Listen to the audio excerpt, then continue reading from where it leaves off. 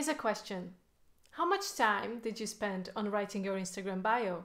It's one of those things that no one really wants to spend a long time on. Yet, it might be one of the first things someone sees about you. And it can make the difference between keeping scrolling and wanting to know more about you. Today, I will show you how you can write a great interior design bio on Instagram. A bio that is optimized to catch the attention of your ideal client. Hi there! If you are new to this channel, welcome! My name is Simona, and I help interior designers market themselves better on social media. If you think that you could use some advice, subscribe and join our community. You can find even more advice there, along with tips for useful apps and tools, and people like you that you can share your experiences with. Okay, let's get started. So, how do you go about writing a great Instagram bio? As an interior designer who is looking for new clients, your bio should include a number of things.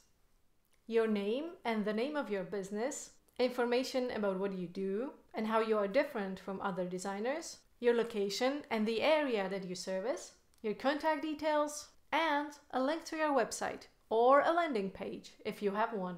Let's have a look at each of these in more detail. This one should go without saying and probably doesn't need a lot of explanation. Having said that, if your business name doesn't include your actual name, I would still encourage you to use it on Instagram. Interior design relies heavily on personal connections, and having a name and a face attached to your posts will make it easier for potential clients to relate to you.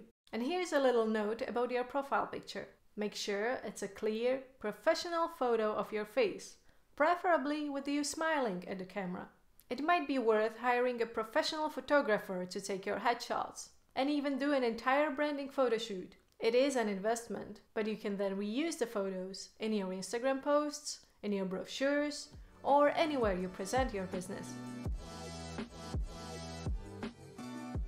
This is the part where designers often struggle. It's not just about what you do, but about how your business actually differs from other interior designers. If you work in a certain niche, mention that. This can be anything from styling short-term rentals, specializing in historical renovations, focusing on small spaces, and so on.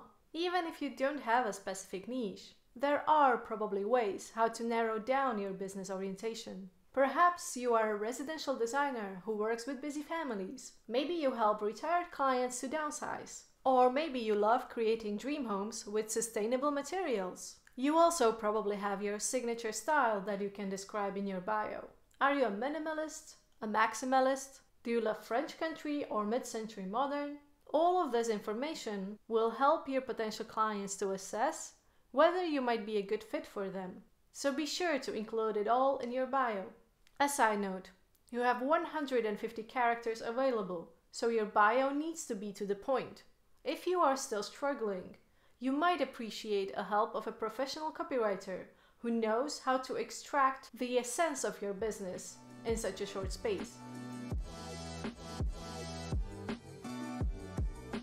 As most designers work with local clients, stating your location and the area you serve is extremely important. If you are open to traveling further afield, mention that as well.